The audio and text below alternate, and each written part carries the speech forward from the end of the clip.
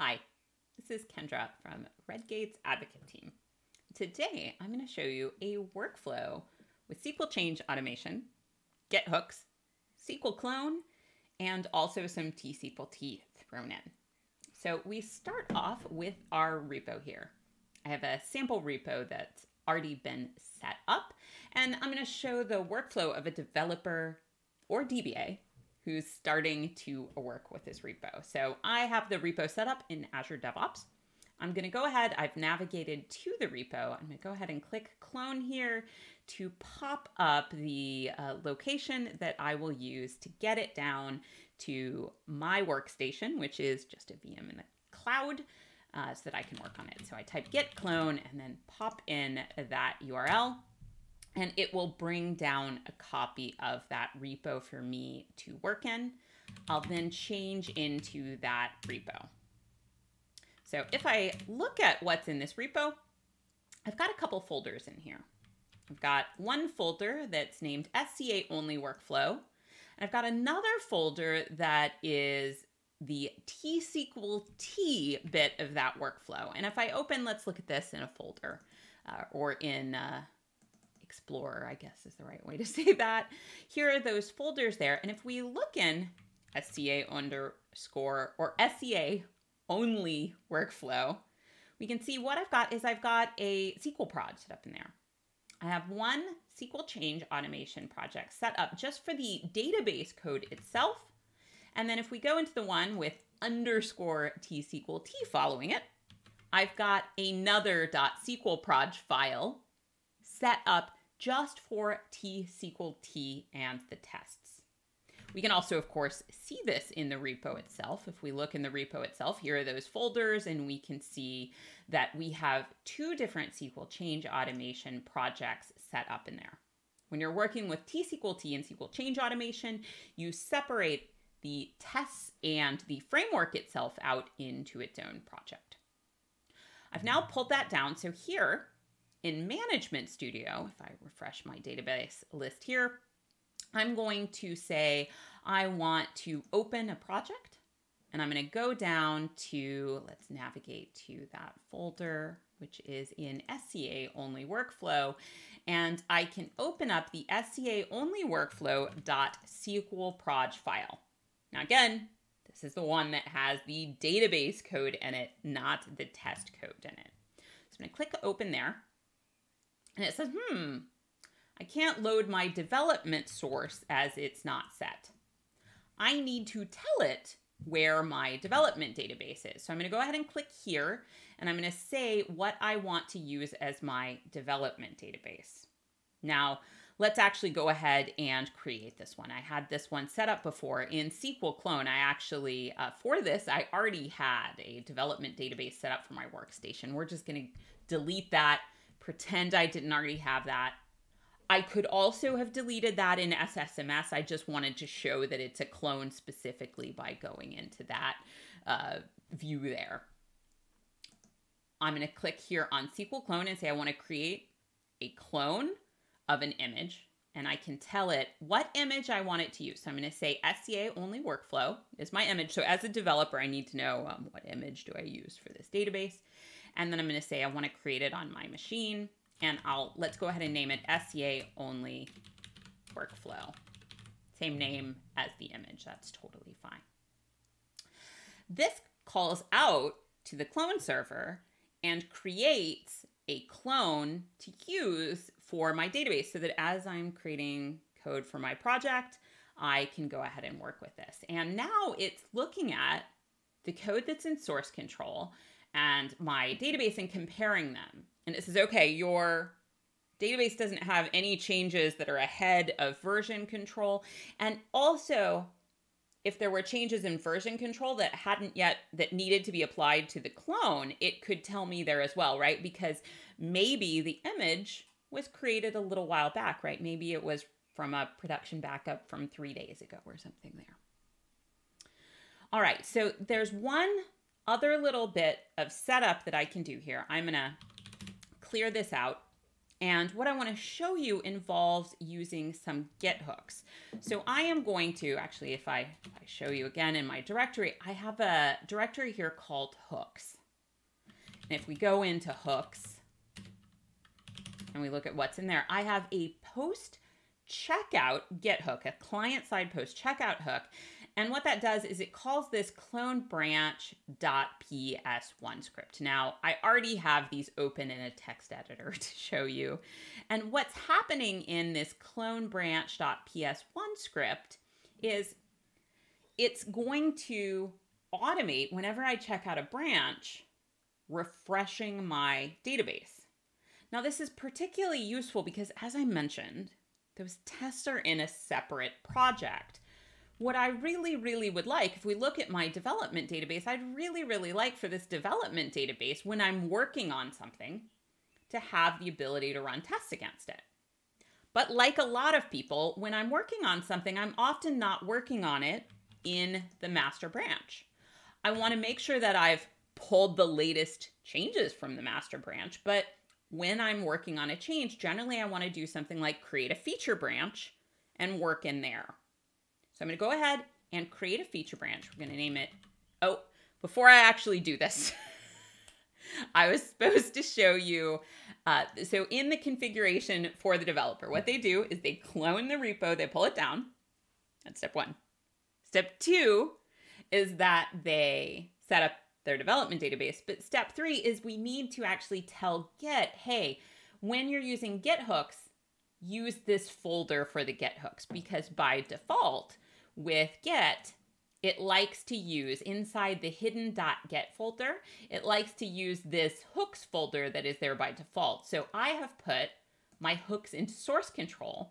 So if I as a developer wish to use those hooks, I need to actually tell Git to use that. So here, I update my Git config to say, okay, look for these client-side hooks in the folder named hooks.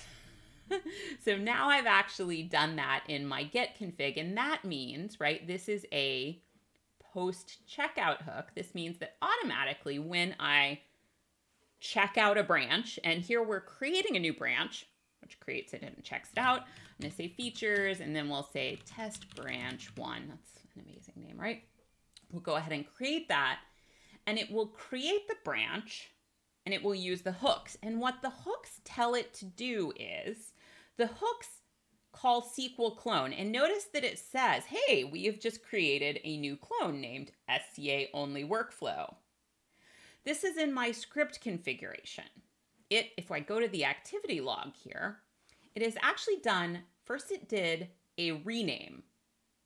It took the existing database that was named SCA only workflow, and it renamed it SCA only workflow _ master, and then it put my username, and my username is imdba.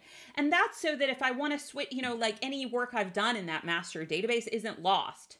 Maybe I want to switch back to that later, or maybe I'm going to switch between multiple feature branches. I don't necessarily want to lose the state in that database or have to do anything with it. This is a way of, in a database sense, automatically stashing those changes in database clones so that I can get them back if I switch back to that branch.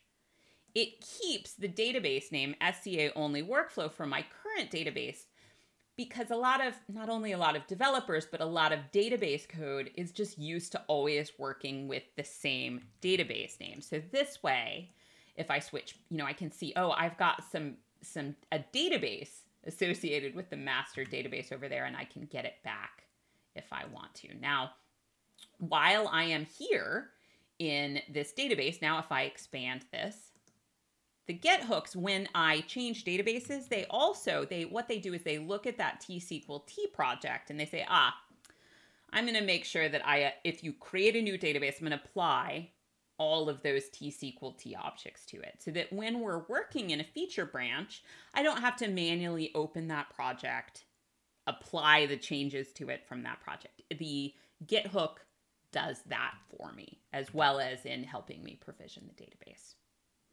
So now when I'm here, if I want to make a change to a table, let's just go into the designer on example table, and we'll add, poorly named new column.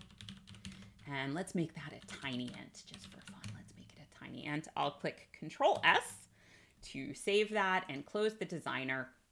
You know, in the real world, I might make a variety of changes before I'm done. But in this case, I'm like, yeah, I'm happy with this one change. I'm going to generate a migration for it. Then it comes up. I've created my migration and I can review it here. I can reformat it. I can add comments. I can even change the code, or I could add insert, update, or delete statements, you know, whatever I want to do. I'm just going to save this after reformatting it. I can go to the migrations tab. And if I want to rename this, that's totally fine. You know, I can give this a more meaningful name. I could say, you know, added poorly named column, right? As my migration there. And when I'm ready to check it in, you know, if I do want to add a new migration script here, I totally could as well. Now, I don't really want to do that, so I'm going to go ahead and get rid of it. When I'm getting ready to check this in, I can not only run verify here, and what verify does is it uses a shadow database here to generate the scripts. Now, I have a feature enabled that says I am actually using clones as the ability to provide part of my baselines. Instead of scripting out the database as a baseline script, I'm using a clone to pop in the current or a recent state of production into the baseline, and then we are applying migrations on top of that. So that is why clone is involved there. And the verification makes sure that all of the migrations that have been created on top of that baseline can be successful. I also, if I want to, I can open SQL test, and I can see that SQL test knows about my database, which happens to be called SQL only workflow, and I can run either the built-in SQL cop tests, or in this case, I have created a class of custom cross-schema tests. These are in a special schema named xschema, and I can run these manually. Now, these will also be run as part of a build when I push my branch up in order to do a pull request, but I can also run them locally if I'd like to, and that's part of the benefit of having, making sure that that test project is already applied to the database. Back in the version control tab, I can say, you know, adding poorly named column, right, to my commit message. And then I can go ahead and push it up to my repo. In this case, my repo is in Azure DevOps. So if I go into my repo here, it says, oh, by the way, you have just updated this branch. Perhaps you would like to create a pull request. Well, in fact, I would. Azure DevOps, it gives me a name by default, and I can go ahead and create this. If I have rules set up to automatically add reviewers, it will do that. And if I have automated build steps set up, it will run those as well using the pull request workflow. So that's just a brief introduction to how you can set up projects so that with a SQL Change Automation approach, you can run tSQLt tests. So just as a quick recap, the way you do it is you have two projects. One project for your database code and one project, let's resume there. One project for your database code and one project for your tSQLt code. We used a combination of GitHooks calling SQL Clone to automatically apply the test from that tSQLt project every time we create a branch. And what it does is it integrates with SQL Clone, and it says every time you create a branch, we're going to create a clone for that branch so that you can have changes in it, and that by switching back and forth between branches, you don't always have to recreate the world. Whatever work you did in that database is saved in that branch for you in a way that will integrate very nicely with Git as you work with feature branches in Git as well. Thanks for joining me for this video today. I'm Kendra Little from Redgate. Bye, folks.